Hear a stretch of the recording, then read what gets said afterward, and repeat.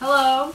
We have to make this video in 5 minutes, so I have to make this really short. So we're gonna eat lots of snacks. This is a snack haul from a place called Okashi Machi, which translates pretty much directly into Snack Town.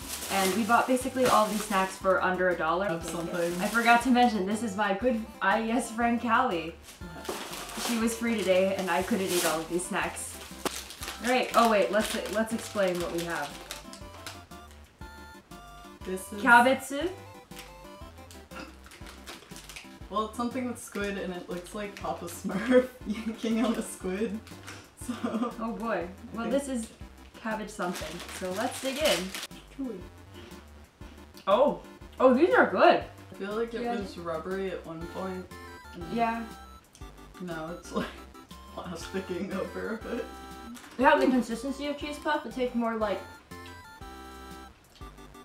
Cabbage puffs. cabbage puff. It's called Umaibo, and these are very, very old, and they're very, very cheap, like 9 cents cheap. This might be mentaiko.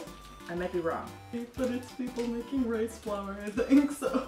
I think it's rice flour, like Alright. mushy rice flour. Go ahead and... Oh! This looks like a giant cheese doodle. This is a giant cheese doodle.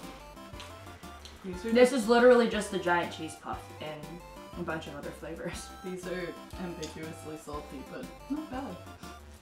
Together they kind of taste like Chex Mix. Oh, you're right.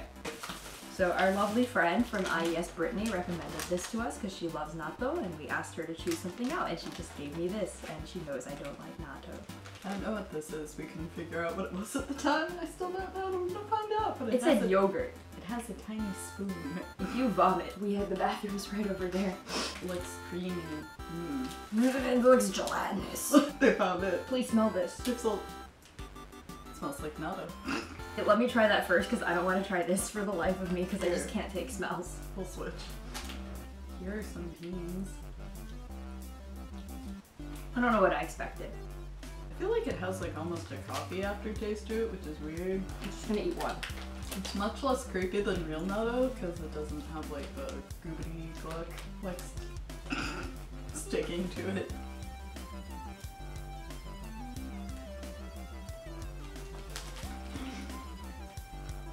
She loved it.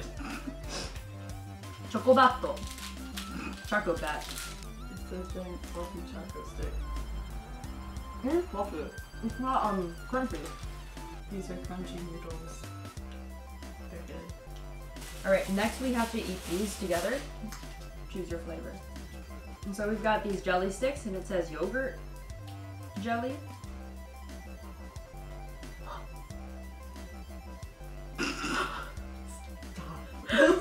It jiggled. You know those little jelly things that come in cups?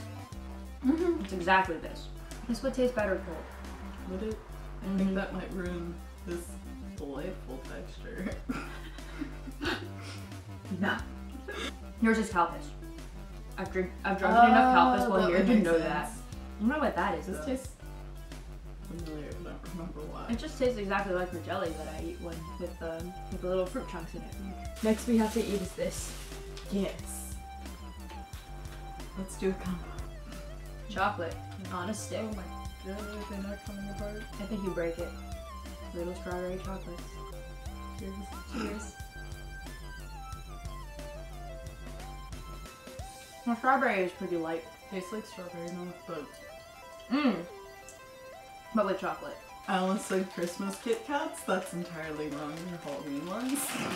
They're pumpkin. I believe they're limited edition, which is why I had to get it. These are, I believe, umeboshi? Ume, which is plum. Well, this is you. Sour and salty. They're not bad from an objective standpoint, but from my standpoint, I do not like them. It's not something I'm personally into, but... But do you like ume? These actually definitely taste They do. pretty accurate. This, for all you viewers at home, is a Kit Kat. Fun fact of the day. Pumpkin in Japanese is kabocha. So now that we've finished this lovely guzzling of snacks, we're gonna try to polish the rest of these off.